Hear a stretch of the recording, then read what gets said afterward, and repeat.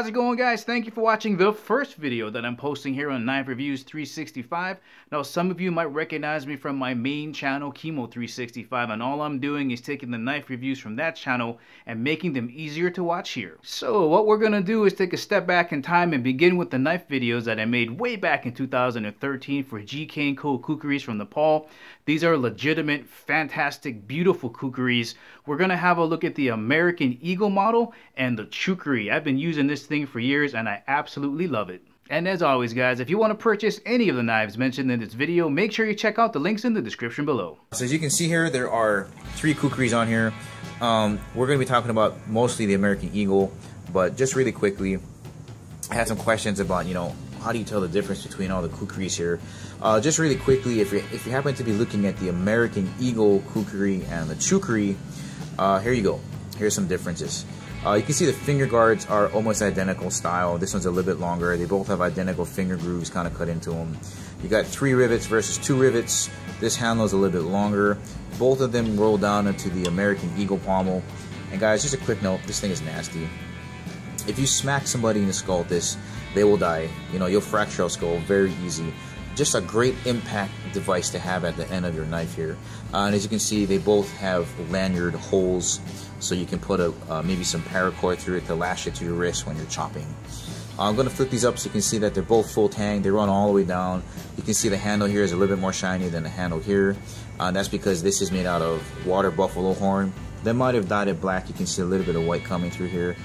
This one's made out of rosewood. And I got to tell you, I have kind of small hands, but this handle just feels better in my hand. It could be because it's a little bit larger, but I prefer this handle style as well. It just looks sick, man. If I could get this handle on that knife, I'd be stoked. And to be honest, you might be able to customize this. I'd give them a quick call. Call the customer care guys and see if they can order you one. It'll probably lengthen the amount of time that you have to wait for it, but if that's what you want, that's what you want. Really quickly, mentioning the full tang, I'm going to get my fingernail on here. That's my pinky fingernail, just to show you the thickness of the spine, right up until the angles down here.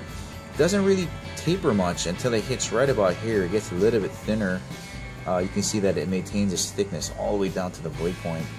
That's kind of important because when you compare it to the Chukri, which starts off as the same thickness here again on the spine, when it hits here, it just gets scary. It tapers down so thin.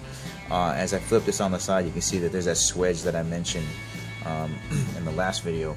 And if I put these back to back, you can see that the American Eagle has a more of a traditional kukri angle versus the swedge here. And when you look at it, here I'm going to go finger guard to finger guard here, and I'm going to drag them down just so you can see that the angles here are already off because the blade lengths are different. They're both listed at 10 inches, but as you can see, the American Eagle on the left is longer. So you have a longer, thicker, bigger belly blade here. I'd say that this would be a better chopper than this one. So this would be your shorter, pointier swedge blade for stabbing. So you got your chopper in this half and your hammer in this half. Either way, I wouldn't want to be anywhere near one of these when they're coming down. But there you go.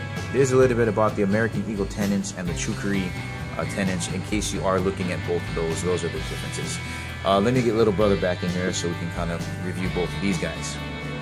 Put that down on top there. Okay. All of these blades are going to be made from leaf springs, high carbon steel, basically recycled metal from the leaf springs on vehicles from Nepal. Here are the measurements. You have a 5-inch blade here with a 4-inch handle, roughly about 9 inches here, as you can see. Let me move that up a little bit so you can see that. This is rosewood though. The bigger brother does have the horn, water buffalo horn for the handle. But as you can see, it maintains its thickness just like its bigger brother. Very thick spine, full tang running all the way through. There's the rosewood handle. Same finger guard, same finger grooves here, same American Eagle pommel with the lanyard hole there. And it's just big enough, that 4-inch handle, to reverse grip and stick your thumb on there. You might be able to use it as a concealed protection, self-defense blade. Up to you what you want to run. Again, 10-inch blade up here, 5-inch handle, so 15-inch overall length. Just ridiculously long. I did have a question on sharpness, because I haven't done any cutting videos on the Chukri yet, but let me just use the 5-inch to kind of show you a quick paper cut test. Pretty good, not bad. That's right out of the box. So for those of you guys wondering, you know, how sharp they are, for me that's pretty sharp. Up to you if you want to make it a little bit sharper. You know, everybody has their different taste, but that's how they come out of the box. You can see that it's kind of slattered with oil on there. So if you're worried about it, you know, rusting and shipping, don't, because there is a lot of oil on it. If you don't like the oil that's on there, remove it, replace it with something that you do like. Shipping wise, they do come with this kind of material, linen paper shipping, and it's wrapped in yards of bubble wrap, so don't worry about it being damaged. And even if it is, don't worry, they're gonna take care of you. Like I said, the customer service is pretty fantastic. And again, shipping was about 3 days if the blades are in stock. Let's go over the sheaths here really quickly. There is the 5-inch sheath. To me, again, don't know much about leather work, but I'm impressed. It's got the leather tip down here. There's your belt loop at the top. I'm gonna flip it over so you can see the riveting here. And there's the stitching. I don't see really any evidence of you know, sloppy gluing anywhere.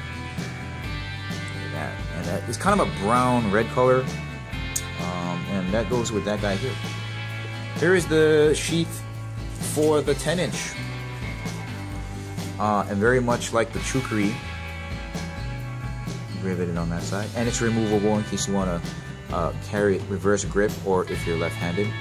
There's some of the stitching, and it gets down into the belt loop here. So if you want to lash it to your leg, you can do that as well.